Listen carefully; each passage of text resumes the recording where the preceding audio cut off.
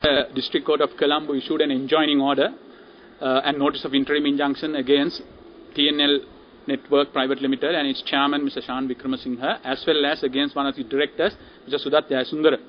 The enjoining order is to prevent all of them abusing the process of the media and defaming Mr. Dilith Jayaweera.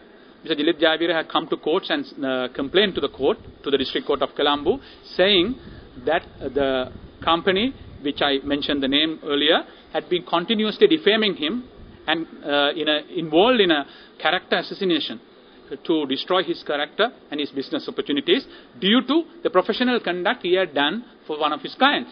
In the circumstances, we went to court and complained to the court and brought to the notice of the court, media freedom has been given to a journalist or any media institution not to abuse it, but to use it for the common good of the people.